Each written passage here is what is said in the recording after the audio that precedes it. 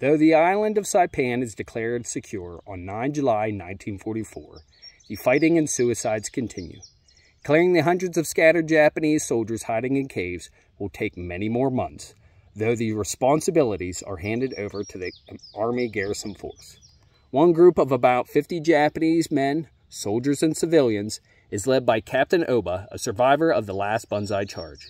His group evades capture and conducts guerrilla-style attacks, raiding U.S. military camps for supplies. Ōba's resistance earns him the nickname The Fox. His men hold out for approximately 16 months before surrendering on 1 December 1945, 3 months after the official surrender of Japan. Almost the entire Japanese garrison, approximately 30,000 military personnel, are killed during the battle. Eventually, 1,700, about half of whom are Korean slave laborers, are taken prisoner. U.S. military forces suffer about 16,500 casualties, 3,100 KIA, and 3,000 WIA, out of 71,000 who are part of the assault force. The casualty rate is over 20%, which is comparable to the Battle of Tarawa 7 months prior. This becomes the U.S. military's costliest battle in the Pacific up to that time. Approximately 40% of the civilians on Saipan also perished during the battle. Around 14,000 survive or are interred, but an estimated 8,000 to 10,000 killed during the fighting or shortly afterwards, with many civilians dying from the bombing, shelling, and crossfire.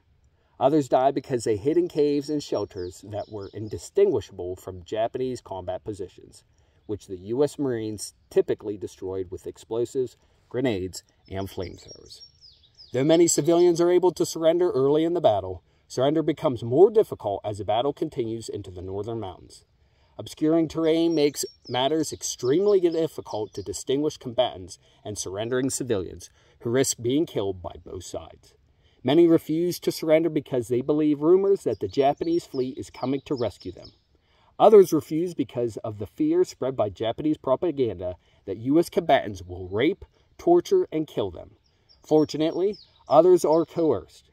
Around 1,000 civilians commit suicide during the final days of the battle, some after 9 July when the island is declared secure. Many perish after the battle's end by throwing themselves off cliffs at places that are soon known as Suicide Cliff and Banzai Cliff.